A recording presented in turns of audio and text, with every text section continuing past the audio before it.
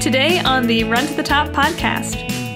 Pick a point in the race where you decide, okay, now the people around me at this point, those are the people I'm racing. Okay. And if I beat all the people around me or that person in front of me right now, that's me winning the race. Okay, So like I like creating a race inside where you are, like at some point in the race, as opposed to thinking about the people who are winning the race. Welcome to the Run to the Top podcast from Runners Connect, where it's all about learning from the best and most inspiring minds in the sport. Together, we can train a smarter, healthier, and faster running community. Now here's your host, Sinead Hockey. Hi everyone, this is Sinead here with you for this latest episode of Run to the Top, brought to you by Runners Connect. Thank you so much for joining me today. Whether you're listening to this on your run or maybe during your commute, I hope you're having a great day and that you enjoy this podcast. Last week we heard from Dr. David Geyer, orthopedic surgeon, sports medicine specialist, and author of That's Gotta Hurt, a book on the history of injuries and how sports medicine has evolved to better accommodate runners. Dr. Geyer discussed everything from injury prevention to the treatments available today that actually work to reverse damage done by past injuries. I learned a ton during this interview, and I think you will too, so if you missed it, be sure to check it out. This week, we're actually speaking with my good friend and professional runner, Esther Atkins. Like myself, Esther and her husband, Cole Atkins, ran for Zap Fitness and Reebok, and we met while training up in Blowing Rock, North Carolina together. Esther now runs for Skechers, and she's got a pretty lengthy list of achievements to her name. Her PR in the marathon is 2:33, and she was the USA Marathon Champion just 3 years ago. This last April, she placed 13th at the Boston Marathon, and I know she's got some pretty big plans for the fall. I have been so lucky to get to know Esther these past 2 years, and I can always count on her for some great perspective on enjoying the process, setting and working towards your goals, and even avoiding the pitfalls of comparison. Let's just say she and I have had some pretty lengthy runs together, and I am always reluctant to hit the stopwatch at the end. I'm so excited for her to share her experience and insight with you today. So after a quick break to thank our sponsors, we'll be right back with our interview. I want to give a big thanks to Body Health for sponsoring Run to the Top and for giving us Perfect Amino. These 8 essential amino acids are the building blocks of protein that my body needs to train harder and recover faster. You can enter to win a pack of 6 Perfect Amino bottles for free by visiting runnersconnect.net/bodyhealth. Thank you so much to Pacific Health Labs for sponsoring Run to the Top and for giving our listeners free samples of their all-natural Excel gels. Learn more on how to get your free samples at the end of this episode and check out Pacific Health Labs at runnersconnect.net/Pacific Health. Esther, thank you so much for joining me today. Really appreciate you coming on the show to speak with us. So first off, can you just tell us a little bit about your background and how you first got into running? So, I guess I was always like my older sisters. I have 2 older sisters, and they were both runners. My middle sister very briefly, and my oldest sister quite seriously. And she was actually a cross-country captain and stuff. And I remember growing up, going to her cross-country meets and watching them run and thinking to myself, man, I could run so much faster than that. You know, like when you're watching a long-distance race, it doesn't look like, especially high schoolers, you know. It's not too impressive. They're not that good, and, you know, but they are also working really hard, and you think to yourself, oh, man, like I could run really fast, but you're also thinking, like, maybe I could run really fast for, like, 100 meters, but you don't comprehend how long the race actually is. Don't quite have the respect for the sport. Exactly. I didn't have a full respect for it. So I did grow up watching that, and then, you know, being this younger sister of a cross-country runner, I had some pride when it came to the, like, timed mile, and always came in either first or second in my class. And then my family, though, is really musical, and we really didn't have time for after-school sports once I went to public school, middle school, and high school. And after I was, like, spotted in gym class, and my gym teacher saw that, like, I was taking my 3 minutes of jogging very, very seriously. We would jog around the gym, the actual gym indoors, and I got bored, so I decided to find out how many laps I could do in 3 minutes. And I think I got up to, like, 20. That's impressive. I want to say. And that was, like, that became my benchmark that I wanted to do every time. But he ended up kind of telling me I should go out for track. And I did do 2 seasons of outdoor track in middle school in 7th and 8th grade. And I did the mile the first season. I think I ran, like, 6:20. And then that's pretty decent. The second season, I did the 800. I think I ran, like, 2:40 or something. Okay. You know, whatever. And then I was fairly successful, you know, on middle school level.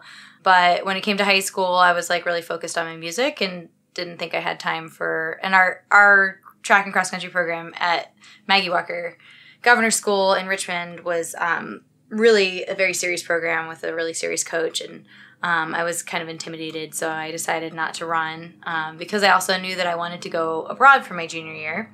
I didn't want to, you know, feel so obligated and kind of tied into the team and the coach that I would end up not going abroad, which was something I'd wanted to do since I was in kindergarten, because we had a foreign exchange student, not because I was just, like, this super worldly 5-year-old, you know. So I ended up going abroad my junior year and being in Germany. And it was a incredibly formative experience. I couldn't trade it for anything. But at the same time, it was one of the most challenging things I've ever done. And part of the challenge was, you know, speaking a foreign language and thinking in a foreign language all the time, which combined with the changes in diet caused me to gain about 20 pounds. And I ended up telling myself in February that after, like, a good long carnival weekend that I was not allowed to shower unless I went for a run. And that got me started, got me out the door, good motivator there. And then I ended up running about 4 or 5 days a week.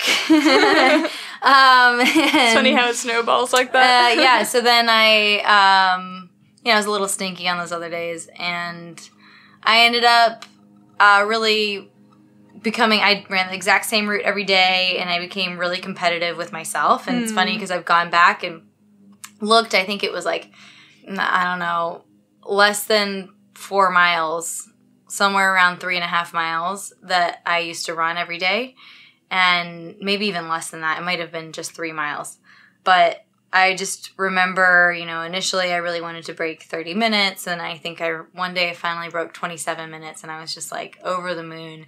And it's just interesting how, you know, that was really clear to me then that, you know, looking back especially, that, like, I was more competitive with myself than I was with anybody else. That had nothing to do with anybody else. I merely wanted to lose the 20 pounds that I had put on while I had been there, and it turned out that I fell in love with self-improvement through the sport of running. Yeah, well, I think most people do. I think that's the key to success in our sport. So I think it's funny that your gym teacher recruited you. I had the exact same story. I think that's kind of a classic story there. When people are spotted in middle school. But oh my gosh, yeah, middle school teachers, if you're listening to this, you need to, like, make sure that you just spread the word. Yep. You see people getting competitive in the gym warm-up, that's usually a good sign. Especially kids who are terrible at ball sports. Oh, yeah, that too. No hand-eye coordination. Yeah. Yep, right there. No hand-eye coordination, but clear athleticism. Exactly. Send them to track and field. So, Esther, you had kind of this classic introduction to running, and you went on to have very successful college career as well. So can you tell us a little bit about that and how it evolved into a career in marathoning? Sure. So after I got back from Germany, I still wasn't convinced that I was an athlete. I wasn't really something that, even though my sister had been a runner, it wasn't really something that my parents really did around me much, and I didn't have a whole lot of examples.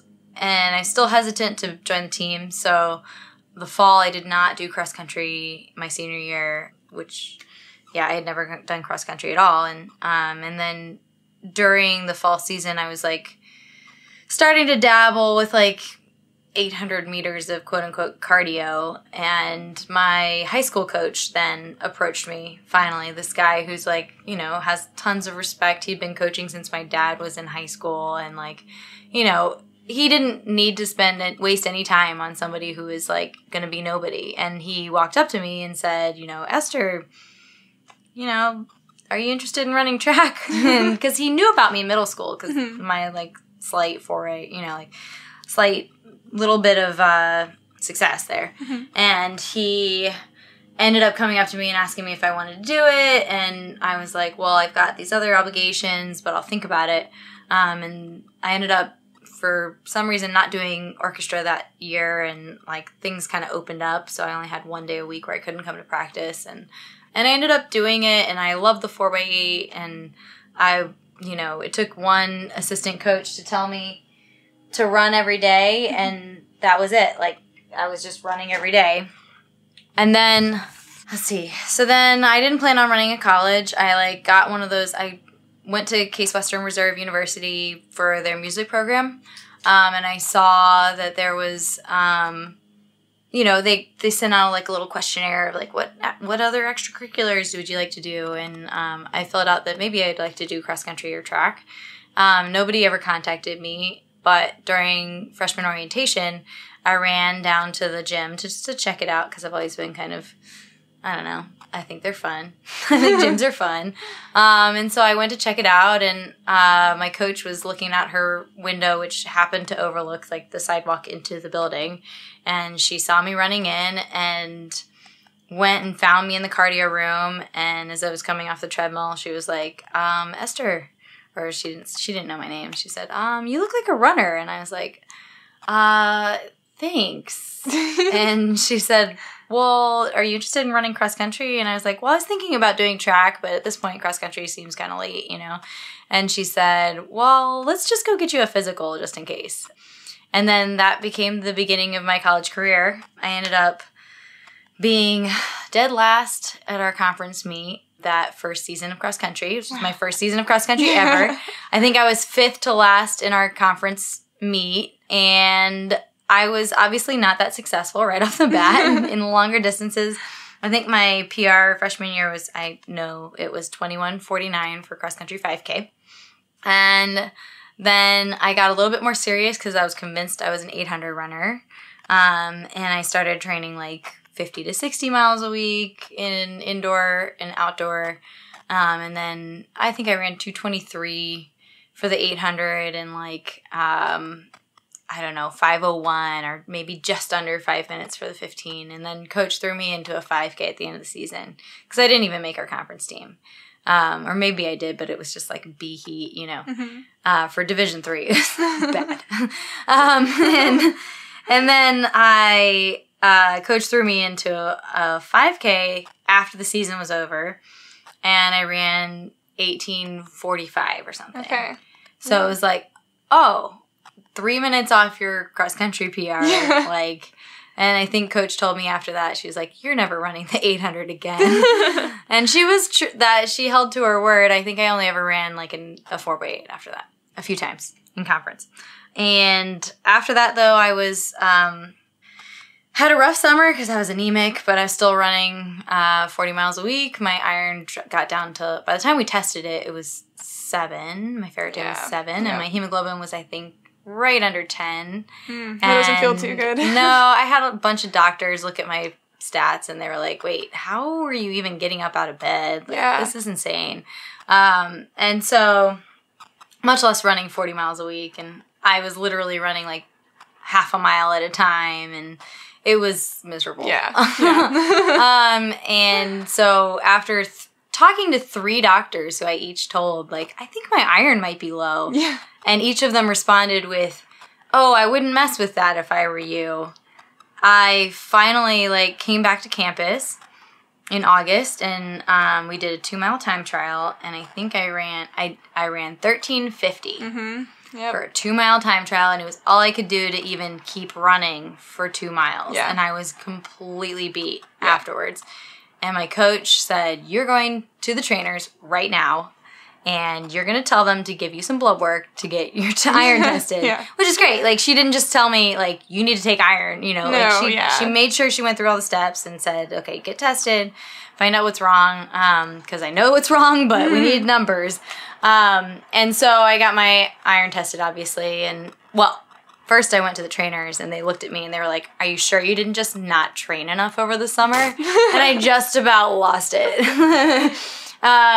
But then my coach came in. I called my coach. I was in tears, and coach came in and wagged her finger in front of the trainer and was like, no, listen, this is my top athlete. Yeah. You need to treat her like that. And I'm sure she knew, like, you wouldn't go slack off. I was not a slacker. Yeah. And so that second meet, so first meet, I was like maybe 5th or 6th on the team. Second meet, I was our top finisher, and basically from then on, I was the top runner at Case, and ended up being, I qualified for nationals that season, and then every season, so all 9 seasons until I graduated. Wow, okay. And I was a 6-time All-American.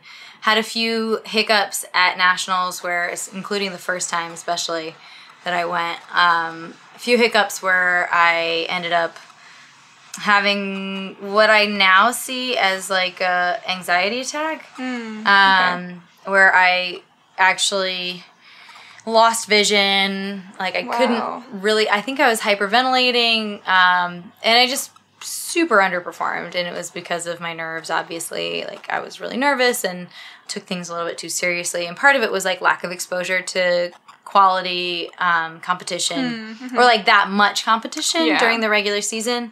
So when I finally got into a race where I really had no chance of winning, it was a complete shock to my system, and I just panicked. So it took me a while, but I learned how to kind of deal with it, learned some strategies. Part of that was with my coach, and part of that was eventually with a sports psychologist my senior year. And then also a big part of it was learning cognitive science as my second major, which I started my junior year, because it became a major my junior year at Case.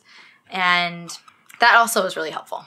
Interesting. So what were some of the strategies that you employed to cope with your anxiety going into these races? So one of the first ones that really worked for me was I basically, so in Division 3 or any division, All-American is top 8. Okay. And so I basically decided, okay, once I had been to nationals 3 or 4 times, I kind of knew who were the top people, and luckily I was in a really good conference. The UAA is a really great conference, and so girls from Emory and WashU and Brandeis and NYU would be in the race with me.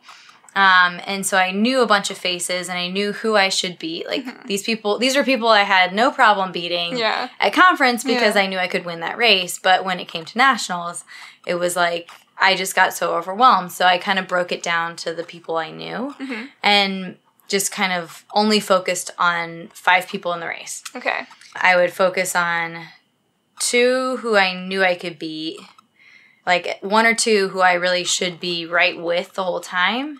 You can't focus on just one person, because then that one person has a bad day, or they have an excellent day, and then you're just screwed. Yep. So 2 people who I knew I should beat, 2 people who I should be with, and 1 person who was like kind of a goal. Like, I should really, like, if everything goes perfectly, I would beat that 1 person. And that was a technique that I've actually taken with me and continued to do. Like, now that, when I first started running postcollegiately in the U.S., like, I had a hard time with that because I really didn't know anybody. And I mean, coming from Division 3, there was nobody who I knew from college who was running, and everybody was a lot older than me and more experienced, and all Division 1 runners. And so I was completely fish out of water. But then once I started to figure out people and knew kind of where my place was, I definitely had a lot more confidence building that kind of 5-person group. Exactly. I think that's a great strategy that anybody can use too. Absolutely. Yeah. And I'm sure you've got clients that you coach. Do you ever advise that they do the same in their races? Yeah. So another way to, because often, like, if you live in South Carolina and you're going to the Chicago Marathon, you're not going to know who's going to be around you. Like, there's no way. Granted, if you go to like a local 5K, you're going to know most of who's going to be there. So that strategy can work. But another strategy that can work in a completely foreign environment and which I actually used at the World Championships in 2015, is because obviously, like, I knew two people, they were the U.S. runners, and both of them started way ahead of me. So, you know, if I didn't have any kind of backup there, I'd, you know, just be lost. But really, it's about kind of running your own race and being within yourself, or, you know, following a plan through a certain point in the race, like for a marathon, maybe through 10 miles or 11 miles, and sticking to your plan. And then at that point, you know, maybe at 20 miles in the race, now everything kind of changes at 20 miles in a marathon. So people could be really moving backwards in a way that's unusual for like a 5K or 10K. But, you know, pick a point in the race where you decide, okay, now the people around me at this point, those are the people I'm racing. That's my race. Okay. And if I beat all the people around me, or that person in front of me who's in front of me right now, that's me winning the race. Okay. So, like, creating a race inside where you are, like, you're a little bubble at some point in the race, as opposed to thinking about the people who are winning the race. Because they might be minutes ahead of you or hours ahead of you, depending on who you are. So, you know, thinking about the whole race can just be super overwhelming. So that's a way to apply that same kind of concept. Just running your own race. Running your own race to a certain point. Maybe if it's a 5K, you know, run that first mile the way you know you're supposed to run that first mile. And then pick the people around you as, like, okay, these are my competition now. Yeah, just kind of gauge off those people. I think that's a great idea. So, Esther, you started as an aspiring 800-meter runner, and you quickly realized your strengths lied more in the longer distances. So, how did you become interested in the marathon? What really sparked your passion for that distance in particular? So, first off, the marathon is the weakest event to qualify for the Olympic trials, because they can actually accept up to 200 people, because there's no limitation on the track or anything. So that was part of the motivation, was like, I knew that I could qualify for the marathon, or at a certain point in my career, I knew that it was possible. And that day that I was really certain was the day after conference, my senior year. Our conference was always around the time of the New York City Marathon. Oh, okay. And we came back from Boston. I had won the conference fairly easily. And we came back from Boston, and the next day, like, I would always go to church on Sundays, because I was a paid singer. I was a music major. And then I came back from church, and I took a little break, ate some lunch or whatever, and watched the recap of the New York City Marathon. And that was the day that Paula Radcliffe raced Giti Wami. And it was this, like, epic race of the super moms. And, like, they were both new moms. And I think Giti had, like, a first child before this one. So, like, they were just both incredible women. And I was super motivated. So, and also I was, like, a little, I don't know why I was upset about conference. Like, I was upset that I hadn't gotten the conference record, because I knew I could have, and I went out in, like, a 7-minute mile because I was just being a wimp, you know. And I knew that I was just testing the water to see how much control I had over the race. Yeah. So anyway, I was, like, a little bit lackluster about my performance at conference, and so I ended up going out for a really hard long run. And I remember I measured it out on GMAPS afterwards, and it was 15.23 miles, I believe. And my average pace was 6:23 pace. And at that time, the qualifying time for the marathon was 2:47, I think. Yeah, 2:48. 2:47. Yeah. It was 2:47, so under 2:47. And so I figured out the pace actually was really close to what I just run for like a 15-mile long run the day after a hard race. And, well, relatively hard race. But, yeah, and the way I ran it, like, I finished with, you know, I think at least my last mile was under 6 minutes. Yeah. And, you know, I realized that there's, especially at that time, because distance running has had a revival since then, or it's just been on the up and up, that at that time, like, I could have won a lot of half marathons around the country with just any portion of that long run I just done. Yeah. So that was when I kind of knew that I was definitely I was destined to be a marathoner. Yep. And I was really looking forward to it. And then by April, I knew that I was going to be living in Vienna after college. And the day I found out, I signed up for the Berlin Marathon, which was still possible at that point. I don't know how that, like, 6 months out, you could just sign up. Yeah, and it was actually pretty cheap. It wasn't, like, it wasn't. That's amazing. Yeah, it wasn't very expensive. And I had, one of my college roommates was going to be living in Berlin, so it was just a no-brainer. Like, I went to stay with her. Perfect. Yeah. And I had another close friend from high school who was living there as well. So, yeah, it ended up, I went to Berlin, and it was absolutely perfect weather. It was a world record day. Gebre Selassie set the record second time in 2008. And I ended up running dead even splits. I think it was 1:23:03 and 1:23:15. Wow. That's impressive. So that added up, or no, 1:23:12. So it added up to 2:46:15. Wow. That's quite a debut. Yeah. So I was really pleased with it. I was like I remember crying after I vomited after the line, I wore Nike Pegasus, and I like came to a full and complete stop at every water stop because I was just like, a friend of mine had told me to make sure you get fluids, and I hadn't practiced ever taking fluids on a course before. So I was just like, okay, what's most important is I'll stop and get that. So yeah, in Berlin, I came across the line, and I knew that was, had I run that time a year before, I would have qualified for the Olympic trials because it would have been in the window for the 2008 trials. So I knew at that point that I kind of had to qualify for 2012, and that would become my goal, but the window didn't open until the beginning of 2010, so January 1st, 2010. And so I had a year to kind of get out of shape. And that's what I basically did that first year in Vienna.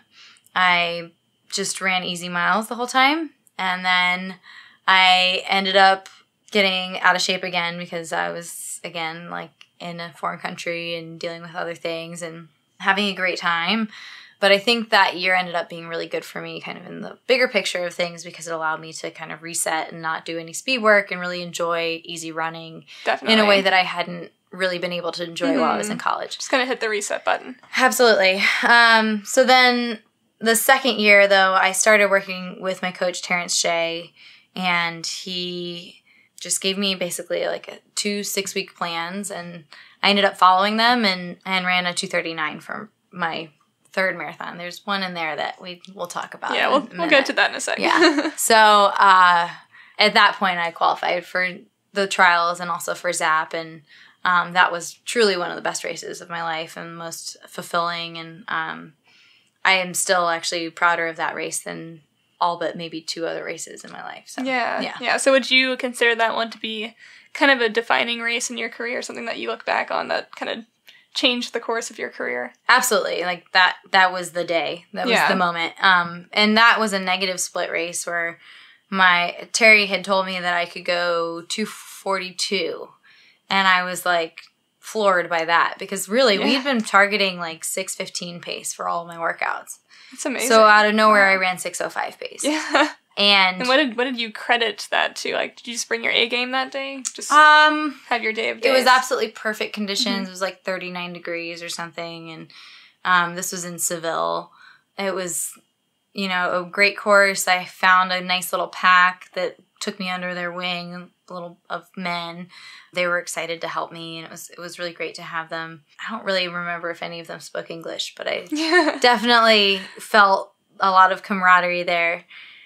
And it was, I don't know, I was ready to go, and it was funny because I went through the halfway at 1:20:30, and I was like, oh my gosh, like I'm already, I'm 30 seconds under what he said I should be going, like what I should actually finish in, and that's insane. Like, I feel really good, and I started to panic, and then I would stop myself, and I was like, but body, how do you feel? And like, body said, I feel great. Yeah. And it was that's actually something that I've also taken with me and continued to really ask that question on a very regular basis during training and workouts and races, making sure that I stay in touch with like how my body actually feels as opposed to like imposing from my brain on my body like how this should feel. Like if you're running really fast and you think it should hurt, then of course it's going to hurt, Yeah. you know? But if you just listen to your body and say, hey,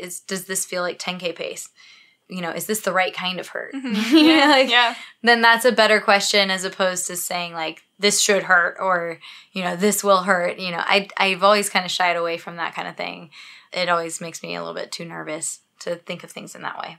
I feel like that's a good thing. I think when you consider how rarely our race plans go exactly as we intend them to go, it's good to leave a little bit of wiggle room and have some backup plans going into a race. So I think that's a good piece of advice right there. So Esther, you talked about your first marathon, your third marathon. So we'll talk about the second one. I've heard this story before, and I think it's a great story. From what I remember, you consider this to be the worst race you've ever had, but you took away quite a lot from that race. So can you tell us a little bit about what this race entailed and what you learned from that race that day? So, like I mentioned, that first year in Vienna, I was training with like a good friend. I had a great training partner, but we just basically ran 7 to 7:30 pace every day, and there were no workouts, and there was like really no preparation. He'd never run that much before, so it was great for him, and he'd never run that fast before on a regular basis, so that was also great for him. And he was also a man, and so he slight advantage benefited from that training a lot more than I did. And we got to race day, and it was a little too warm for me. I think I was dehydrated probably going into it. I really just didn't take it as seriously as I would have if I had really done the training. So combined with the lack of training and the lack of seriousness, I ended up dehydrating by about 15, maybe 20K. Wow. So that was very early on. And the way that I knew something was wrong was every time I took any kind of fluids, it went straight through me. And I've never urinated on a run in any other circumstances. So it was like, whoa, what is happening to me? So was that a product of the dehydration? Or? I think so. Yeah. I mean, I really have never totally nailed it down, but it was hot. I mean, it was a sunny, warm day. And then by 25, I was just like counting the Ks and being like, I'll drop out at the next one. I'll drop out at the next one. I mean, really, honestly, probably at 20K, I was already thinking that. Well, because we went through 21K in the Vienna, I was the Vienna Marathon. And Vienna course, I was with the winning woman for the half marathon at that point, and she went off to the half marathon finish, and I was like, oh, crap. Oh, man. That's so tempting. And actually, I talked to somebody recently who said, like, just this last weekend, she told me that the second half of Vienna is way harder. And I have run, I also ended up running the next year a half marathon PR on the first half of the marathon. So, like, I know that the first half is not bad. Yeah. And it was very satisfying, kind of a relief to hear her say that the second half is really hard, because that was definitely my experience. I don't think the course is that hard because I ran all around Vienna all the time, but I think a lot of it is like psychologically hard because you're going out and back, and and for me it was psychologically really hard to run in a city that I knew so well. Yeah. I had run everywhere around that city, and you knew how far I think it was. It's so much harder to run. Yeah. Yeah, it's so much harder to run where you actually know. I think so too. Yeah, you know all the distances, so it's hard to be conscious of that during a marathon. I think. Because like if you're running a route that usually takes you 50 minutes and you're supposed to cover it in 35, then you're like, it's a little daunting. But if you just know I have 35 minutes until this mark because that's what the course is, you know, and you're in you don't know really where you are, you don't know any of the like landmarks or anything, then it's a lot easier to kind of just stick to the plan. And, absolutely. Yeah. So yeah, that was another thing I took away was don't run a marathon at home unless you're like, you know, able to really zone out and kind of not focus on the scenery and just pretend like you're somewhere else. Or maybe it helps you. I don't know. Maybe I'm the exception. So let's see. Yeah, I mean, I guess I just learned my limits that like, so I ended up at 30K. I went across the mats and I stepped off the course and sat down and had a little pity fest, and then started walking back towards the finish area, which was, then I realized was going to be at least 10K. Yeah. Because like it wasn't that much more before the turnaround, and then So there's no way I was going to be walking 6 miles at that point. And there was also like, I had family members waiting for me and I couldn't drop out. So I started walking and then I started jogging a little bit towards the finish line because I was like, this is going to take forever.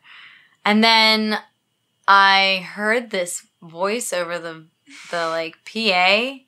I don't know where they had it or like how I heard it because there's not really any kind of speaker system in the Prater. And I heard him say in German, like, come on, ladies, like 4 out of the top 16 women have already dropped out. Like, come on, just have fun like the rest of us. And I was like, you were so right. I was turning 23 the next day, and I was like, okay, I need to just buck up and be an adult. Yeah. And not pretend like my pride is that important. Who cares what number is associated with my name? You know, like it turned out that I got back in the race, and I basically jog walked with a smile on my face to the finish. The last 12K, even though I was like pretty miserable, but you know, it wasn't as bad when I wasn't like actually pushing myself. The dehydration at least. And I think my body did relax a little bit. So I made it to the finish line. I never got past in the 7 minutes remarkable. That I wasn't running. Yeah. I never Everybody got else past. was struggling too, probably. Yeah, I mean, it was warm. Yeah. But also the women's field was not very deep. And so like I think I went from like 230, I think, through 30K, something like that. And then it took me a long time to get to the finish. It took me 39 minutes to cover 12K. Yeah. Is that right? That'd be pretty good, actually. That would actually be pretty good. Yeah. I don't know. I don't remember exactly. Maybe it wasn't. Maybe it was 220. Yeah, that sounds right. That sounds more right. Yeah.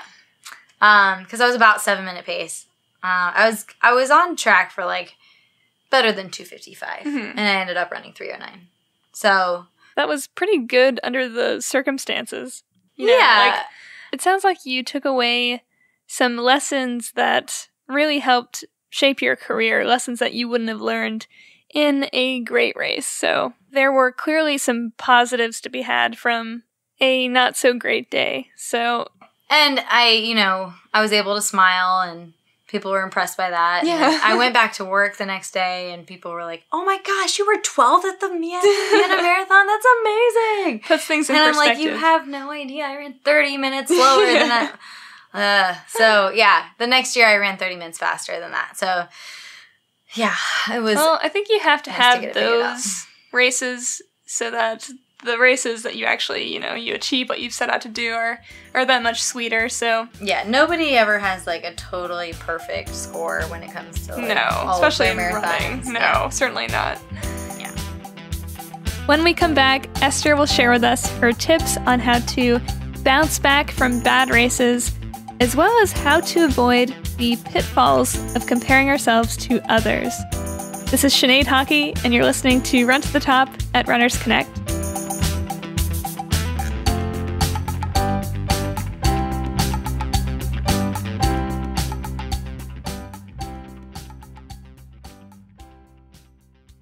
While we runners usually practice good, nutrient-dense diets, most of us lack the amino acids needed to break down and process the proteins we consume.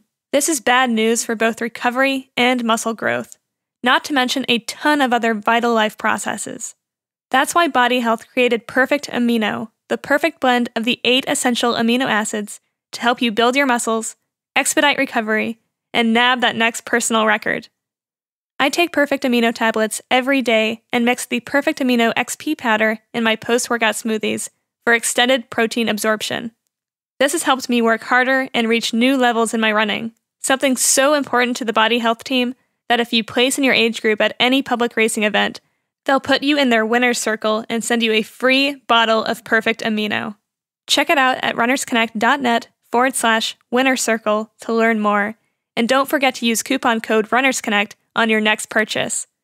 That's Runners Connect in all caps. Make sure to also visit runnersconnect.net/bodyhealth, where you can enter to win a 6-pack of Perfect Amino worth $230. Again, that's runnersconnect.net/bodyhealth.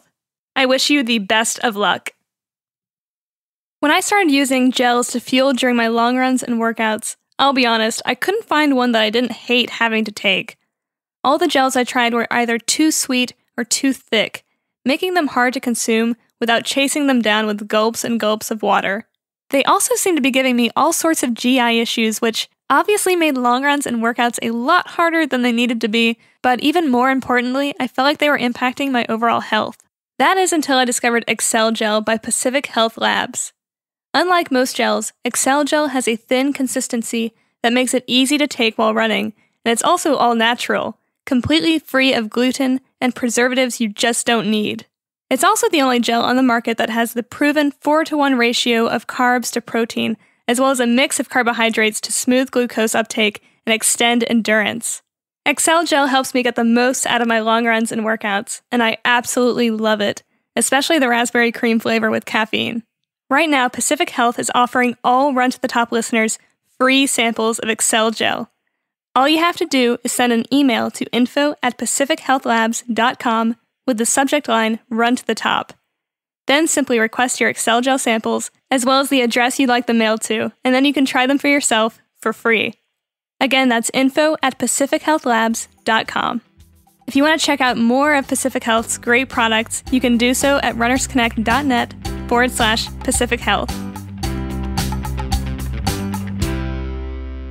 We are back with Esther Atkins, and Esther, we've talked about bad races and mediocre races. How do you bounce back from these? How do you pick yourself up and dust yourself off after a bad race? Can you give our listeners any tips as to how to process these and move on afterwards?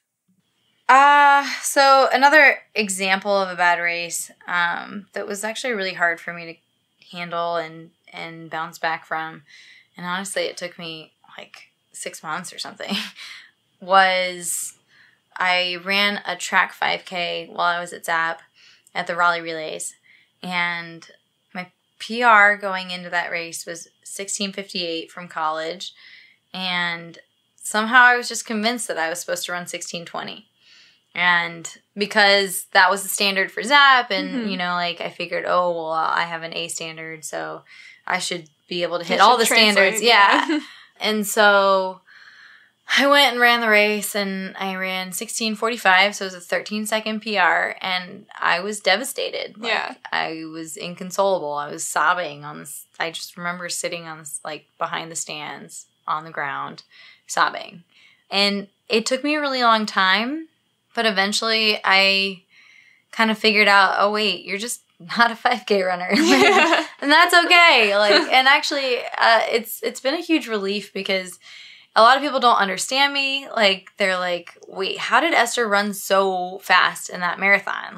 I beat her, hands down in any 10K or, or a 10-mile race or half marathon, nothing else I do translates to my marathon. And that was really frustrating for me for a long time because I just felt like I had made so much progress in the marathon. Well, therefore, my first marathon translated fairly closely to my 35-45 10K. It wasn't a huge discrepancy in terms of fitness, but then as I got so much better at the marathon, I was like, oh, all my other times are going to get so much faster. And it just didn't happen that way.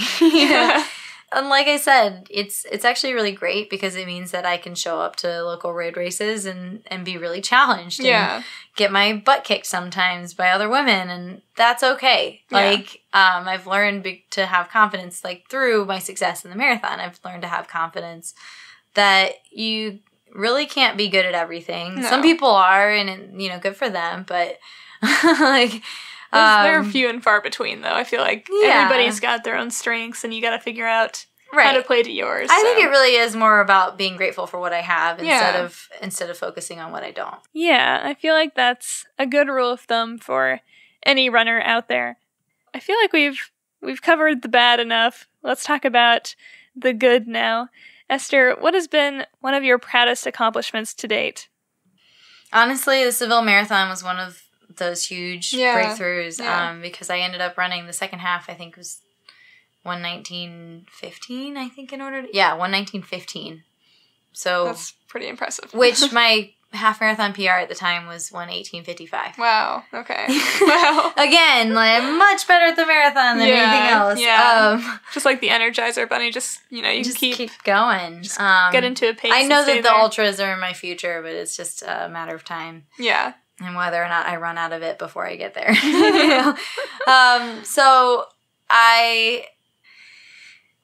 that's one of the top ones. Obviously, winning the U.S. Championship was a huge career-changing event for me. I feel incredibly grateful that I was able to, I really targeted making that world team, and, I knew that I would have an opportunity at the Twin Cities Marathon, and the fact that I was able to go out there and get it done, especially since, I was so far back from the leaders at some points in the race. I was 90 seconds back from the leaders, and to have the confidence to still be able to not only, catch up and take a potty break and then catch up some more, I really look at my confidence that day as that was a peak moment in my career. Yeah. Since then, I've been having a lot of fun, and I know that my place in the running world is more established. Not really, but as where I am, not anything better than I actually am, but people kind of know, and I don't know. It's always been a mission of mine, at least since I lived in Vienna, especially since there really weren't as many female runners in Vienna. It became a mission of mine to make running look fun. Yeah. And it's really great to be able to kind of be at a relatively high level and still make running look fun, because often I'm one of the first people who comes through in a marathon who actually has a smile on her face. And most people don't look like they're having fun. No. And that's okay. There's nothing wrong with that, but for some reason, I've put that upon myself to be an ambassador for the sport and show people that you can run hard and it doesn't have to be miserable. It might hurt. Yeah. But it doesn't have to be miserable. Yeah. Those are two different things. Definitely. And at the end of the day, every runner needs to be doing this because they enjoy it. And a lot of the times I feel like we runners tend to fall into the trap of looking at running as a means to an end. We focus on the outcome more than the process. And if you're in this for the long haul, it's really important to enjoy the process. And Esther, you've always had some really great insight to share on this front as well. So can you share with our listeners your tips for enjoying every day for what it is and really just being patient with the process? Yeah, I think a lot of us get wrapped up into forcing things in our training and in our racing. You think that just like that 5K that I ran on the track, I thought I should be able to do something. So therefore I was trying to just force it. And that ends up being really miserable, and nobody really has fun doing that. No. So I've learned how to kind of let each day be what it is. And really part of that approach, a major part of that approach has been looking at it as each day is just kind of a checkbox. Did you do what was on the assignment? If you have a coach, then did you do what your coach said, or did you do the best version of that you can do today? Because sometimes, it's 85% humidity and 95 degrees, you just can't do anything. I mean, that really happens, but that specifically. But, conditions can be really bad, or maybe you worked really late last night, or maybe you're just exhausted from travel, or whatever it is.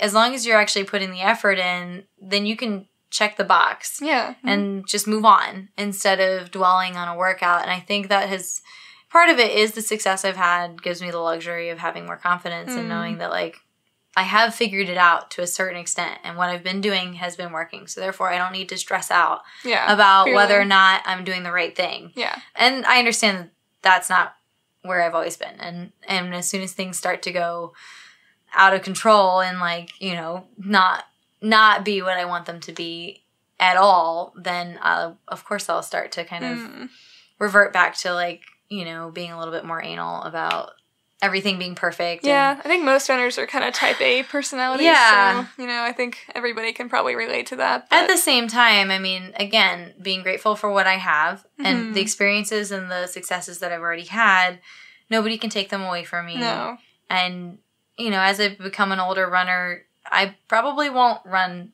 PRs anymore, and that's just how it is. But one of the pieces of advice that I really value from when I was looking at groups back in 2010 when I qualified for the trials and I was looking for where I was going to actually train for those trials, the Hanson's brothers, I can't remember which one, was talking about this mantra that he had, which was start where you are.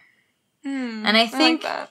it's, he had it from some movie, but I think that's definitely a good one to kind of come back to, because we all get wrapped up in like that imaginary trajectory that you have that you start to make, especially in this first year or so of running, where you're like, oh my gosh, I've taken 3 minutes off my 5K. If I just take 3 more, which is impossible. It's right? progressively harder to take chunks of time off. Yeah, exactly. And so I think we build these imaginary trajectories and then we compare ourselves to them forever, and it's just not fair. No. So instead, forget about that. Just look at, okay, where was I yesterday? Where am I today? If yesterday was hard, then today is easy. If yesterday was easy, then I can do better today than I did yesterday, or if last week's workout went terribly, then that gives me an opportunity to do better this week, or if last week's workout went great, then maybe I can keep it going, or maybe I'll be about the same. Maybe I'll be a little bit worse because last week was great, and just kind of stay in the moment as opposed to comparing to like who you were or who you thought you should be by now. I like that. I think for pretty much every runner, if you were to look at our career as a line graph, we ideally we want that straight upward trajectory, but in reality it's more of a roller coaster. So I think accepting that is definitely important. So that's a great piece of advice, especially for our listeners, is just kind of enjoying the process. I do think it's important not to get so worked up about the outcome. And so when it comes to setting long-term and short-term goals, what you were talking about checking boxes off every day. What do you do when it comes to like setting goals? What advice can you give our listeners on that front? So I actually taught, or I was like working at I didn't teach at all. I was just a helper at the Princeton camp, the Princeton Girls Running Camp. And that was really fun. They have like a little goal setting thing. And I've also, I've read some other people's opinions about how to, set goals. And I definitely agree that setting attainable goals is the number one priority. Mm-hmm. It's great to dream big, but goal a little bit smaller. I think it's great to have like long-term big goals, but you can't necessarily always keep that in mind because that can sometimes be a little bit too far off. Mm-hmm. So having intermediate goals, which is like you could go, giving yourself daily tasks that you believe are going to help you achieve that goal. So for instance, for this last Boston Marathon, I wanted to meditate every day. I did core, like at least just a tiny bit of core every day. Mm-hmm. And I had like a bedtime of 11 o'clock, lights out.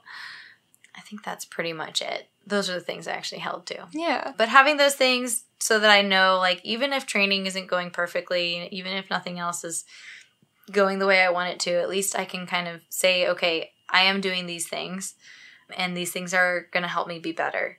So picking a few things that you can control to focus on and kind of stick to and kind of have that steadiness. Absolutely. And I think writing them down and maybe taping them on your bathroom mirror can kind of keep you accountable. It's a good way to check them off. All right, so that's a great piece of advice. So Esther, one last real question I'll ask you is about comparison. With like anything else in our lives, sometimes we can fall into the trap of comparing ourselves to others, and running is certainly no exception to that. And while it's good to have goals and maybe even aspire to be like someone else, it is easy to fall into this trap of this comparison game. And so, Esther, how do you advise our listeners and runners really just focus on themselves and focus on bettering themselves and kind of leave everything else out of the equation? Yeah, so I had a really close friend who I noticed over time like, this is just kind of one of those examples for me of that moment where I realized, okay, she's right. Where I noticed over time that we ate very differently. Mm-hmm. And I felt like somehow like I was inferior because she was running so much faster than me, and maybe like I needed to eat exactly what she was eating, or, you know, exactly when she was eating, the same portions and everything. Like, I wanted to, part of me was drawn to changing everything, but the other part of me was like, no, that doesn't feel right to me. Mm-hmm. I'm not going to do that. Yeah. And so I was really conflicted about it, and I didn't really have a whole lot of help outside of myself, because I wasn't really talking to anybody about it. Yep. And, you know, like, I just... it just ate me up every time because we ate together all the time. Mm-hmm. So it was like I was always just looking at her plate and watching her eat and thinking to myself, well, what a loser am I, because I'm not eating that, you know, like, and I'm running so much slower than her. So therefore, like, I must be doing it wrong. And I finally confronted her about it, and I'm really grateful that I did, because I was in tears because I was just like, it had just bubbled over, you know.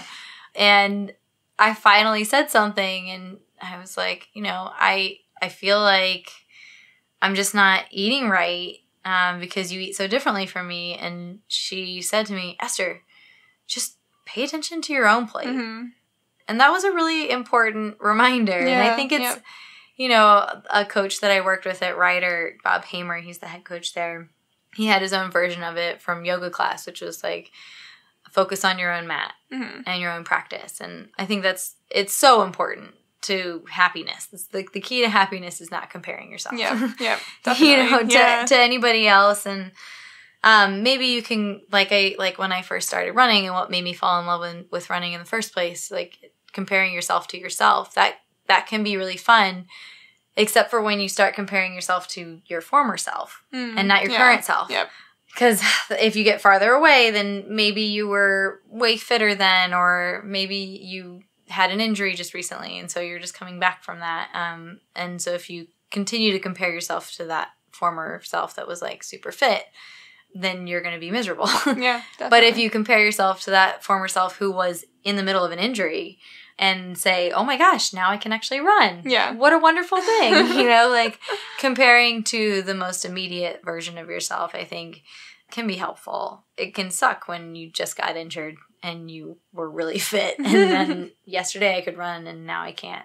Then it's the hardest thing, and then you just need to start binge watching something on Netflix. Yep, I agree. I think so. Or just delve into something else, like focus on your work or something, you know, like, because there's nothing you can do to heal that faster. Just, I think that's a good solution for the runner blues as well, is to make sure you're not putting all your eggs into the running basket. Mm-hmm. Have different outlets and different passions. Definitely. So that's a great piece of advice. And there. even when you're in the best shape of your life, sometimes it's really helpful to have something else on the side to keep you from obsessing about it. Yeah. You know, getting too wrapped up in it. It can definitely help to at least have a little bit of distraction, whether you had a great workout or you had, you know, a terrible workout. Like, just taking your mind off of it sometimes can be really helpful. Yeah, and it just makes life more enjoyable, so it's a great piece of advice. So one more question, Esther. You obviously run for Skechers, and you know you've got some pretty big goals ahead. So what's on tap for you next in terms of your own racing and Skechers? So I actually, it's a little bit up in the air, but I'm definitely doing a fall marathon, and the very next race that I have is definitely going to be the Club Champs in Central Park for the New York Roadrunners Club Champs, I guess. There's a 5 mile, and I'll be representing New York AC. Ooh, okay, nice. And I won that race last year, so maybe I can repeat. Yeah, well, we will link that race below so people can check that out. Maybe some New Yorkers can come cheer you on or jump in the race. Or, if they belong to a club, then they can come run. Yeah. We'll link that below, and Esther will also link below your Twitter and your blog so people can keep up with you. But thank you so much for joining us today and all your great insight for us today. Thank you. As Esther mentioned, she strives not only to push herself to be the very best that she can be in running, but she also revels in helping others do the same. She is a true ambassador of the sport, and I'm excited to see what's next for her. If you want to keep up with Esther's progress, check out the links below for her Twitter account and blog, where she also offers personal consultations.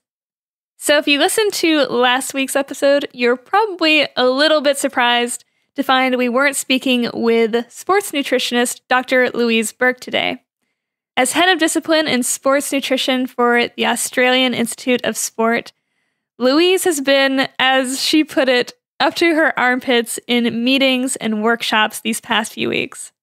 We've rescheduled and you'll get to hear from her in a couple weeks, so be sure to keep a lookout for that interview.